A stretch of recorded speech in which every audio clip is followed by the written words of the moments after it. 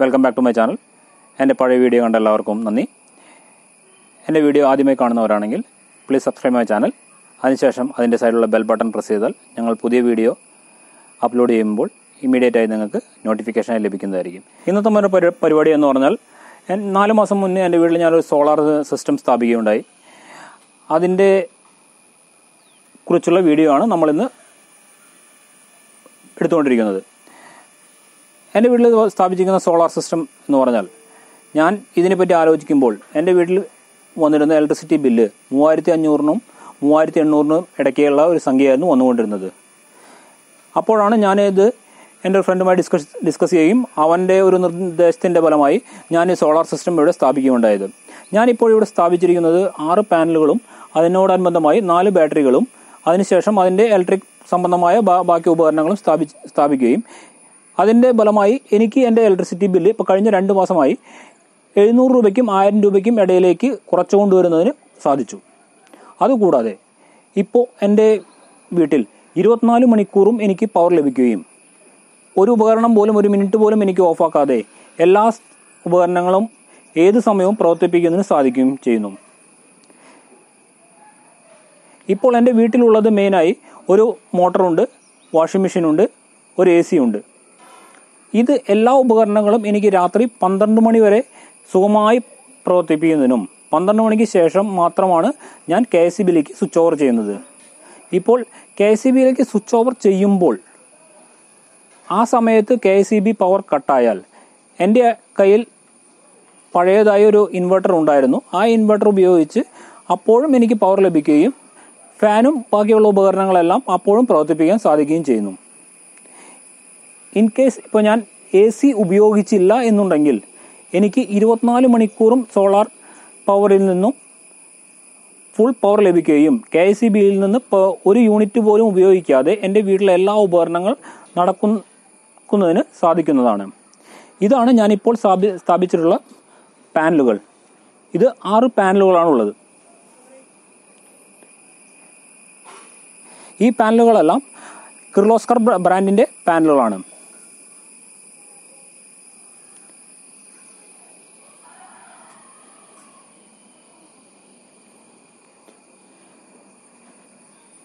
ഈ പാനലുകളെല്ലാം അടിയിൽ നല്ല അയൺ പൈപ്പിൽ നന്നായി ഉറപ്പിച്ച് സ്ഥാപിച്ചിട്ടുള്ള ഒരു കാറ്റോ മഴയോ വന്നാൽ കൂടി ഇതിനൊന്നും സംഭവിക്കില്ല എന്നുള്ളത് ഉറപ്പാണ്.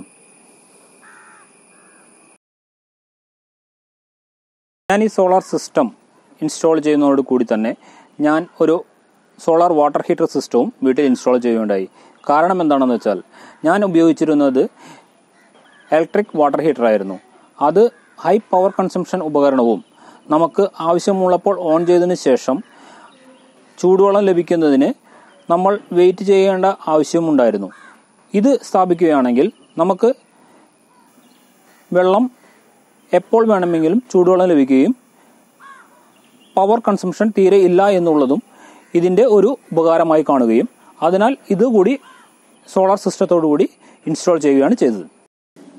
ഞാൻ മുൻപേ പറയുകയുണ്ടായി, അതായത് ഞാൻ സ്ഥാപിച്ചിരിക്കുന്നത് 4 ബാറ്ററിയാണ്. ഇതാണ് 4 ബാറ്ററി.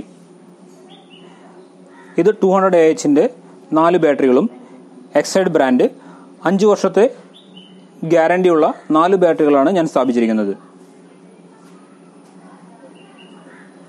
അതിനുശേഷം അതിൻ്റെ ഒരു ഇൻവെർട്ടറും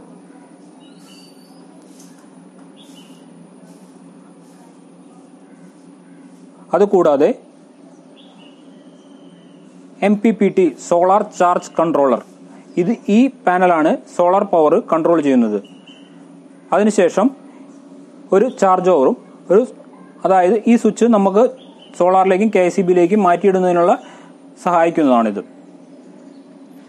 അതുകൂടാതെ സോളാർ ഇടിവെട്ട് ഉണ്ടാകുകയാണെങ്കിൽ നമുക്ക് സോളാർ ഓഫ് ചെയ്യുന്നതിന് ഈ സ്വിച്ച് ഓഫ് ചെയ്താൽ സോളാർ സിസ്റ്റം ഓഫ് ആവുകയും മുകളിൽ നിന്നുള്ള പാനലിൽ നിന്നുള്ള കണക്ഷൻ ബാറ്ററിയുമായി വിച്ഛേദിക്കപ്പെടുകയും ഒരു ഇടിവെട്ടേറ്റാൽ നമ്മുടെ ഈ ഉപകരണങ്ങൾക്കൊന്നും ഒരു കേടുപാടും സംഭവിക്കാതിരിക്കുന്നതിന് സഹായിക്കുന്ന ഒരു ഉപകരണമാണിത്.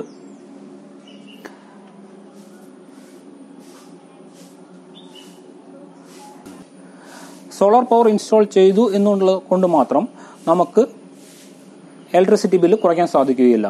നമ്മൾ ഉപയോഗിക്കുന്നവർ കൂടി കുറച്ച് ശ്രദ്ധ ചെലുത്തേണ്ടതായ കാര്യങ്ങളുണ്ട്. അതായത് നമ്മൾ ശ്രദ്ധ ചെലുത്തേണ്ട കാര്യങ്ങൾ, നല്ല സൂര്യപ്രകാശമുള്ള സമയത്ത് മാത്രമേ നമ്മൾ മോട്ടോർ ഉപയോഗിക്കുകയും വാഷിംഗ് മെഷീൻ ഉപയോഗിക്കുകയും തേക്കുക എന്നുള്ള ഹൈ വോൾട്ടേജ് ഉപകരണങ്ങൾ ആ സമയത്ത് ഉപയോഗിക്കുകയും അപ്പോൾ നമുക്ക് സോളാറിൽ നിന്നുള്ള പവർ നേരിട്ട് നമുക്ക് ലഭിക്കുകയും ബാക്കിയുള്ള സമയത്ത് ചാർജ് നമ്മുടെ ബാറ്ററിയിൽ സേവ് ചെയ്യുകയും അത് നമുക്ക് രാത്രി കാലങ്ങളിൽ ഉപയോഗിക്കാൻ സാധിക്കുകയും ചെയ്യുന്നു.